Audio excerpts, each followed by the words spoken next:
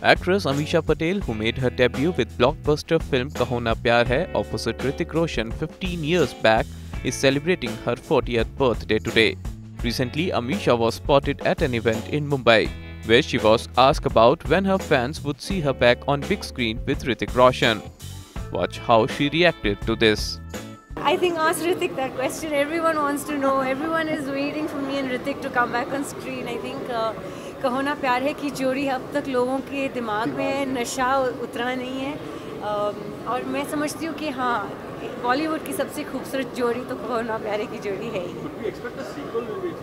That you have to ask Mr. Rakesh Roshan because I think जिस दिन कहो ना प्यार है पार्ट 2 अनाउंस होगी I think ये दुनिया ये देश पागल हो जाएगा.